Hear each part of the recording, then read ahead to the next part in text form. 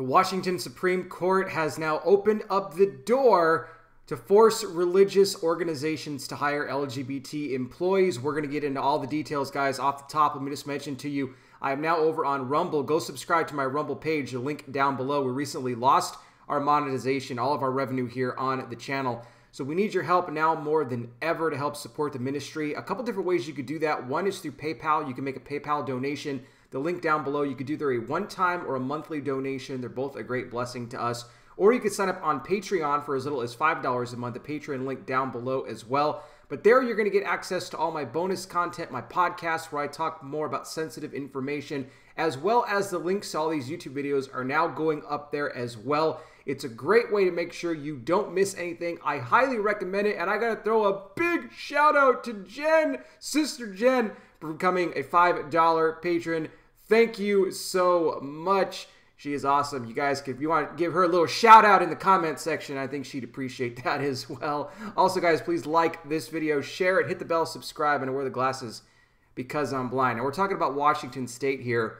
The Washington State Supreme Court recently reviewed a case from 2 years ago. Now, they have now reversed a lower court order that happened, like I said, over 2 years ago that stated that a religious organization, this was actually a homeless shelter called The Mission in Seattle, and they had a situation where they had an attorney that was trying to, get a job there with the organization.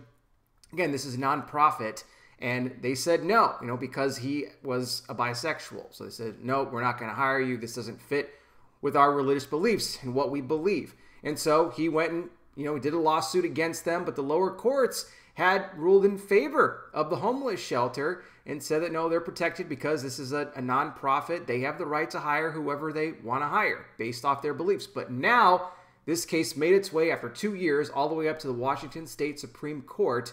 And now they have reversed this essentially and said that, well, no, this is discrimination. They have now kicked it back down to the lower courts for review. So the Washington State Supreme Court, not ruling entirely on this case, reversing the decision, but we often see with these cases that whether it's a state Supreme Court or the Supreme Court itself of the United States, they'll often review a case and then kick it back down to the lower courts based off what that state or Supreme Court of the United States had to say about it as far as their comments go, urging them to make changes. So now it's heading back down to the lower courts, and look, I fully expect that this is going to be reversed and that the gospel mission here in Seattle is going to be forced to hire this bisexual employee into the organization. Now, the bigger thing to look at here is that if that Equality Act gets signed into law and it's already passed the House, and I fully expect it to pass in the Senate, and then Biden will sign it into law, and I've been warning about this now for the better part of a year.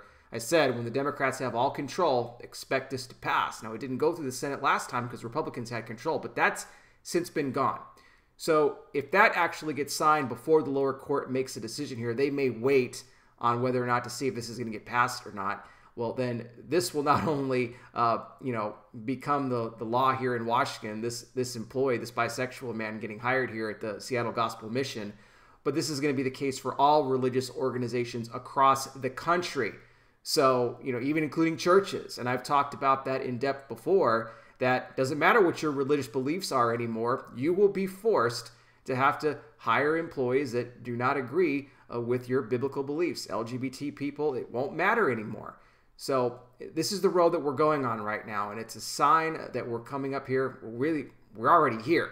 We're in the last days. Christ is coming back soon. And as part of our ministry, we want to give everybody here the opportunity to receive Christ as their Lord and Savior because time is running out. So how do you do that? Well, it's very simple. One, you repent of your sins. Repent means to turn from your sin, not just to say you're sorry, but to actually turn from a lifestyle, a habit, whatever it is in your life that's counter to what the Word of God says.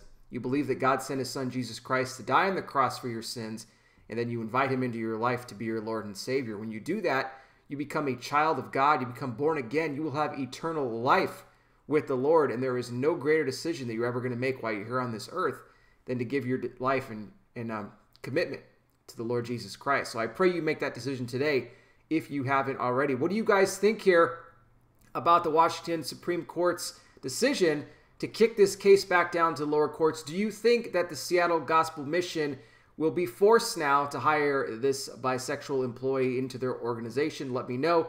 Again, if you're able to help donate to us, all the links are down below. It is a great blessing.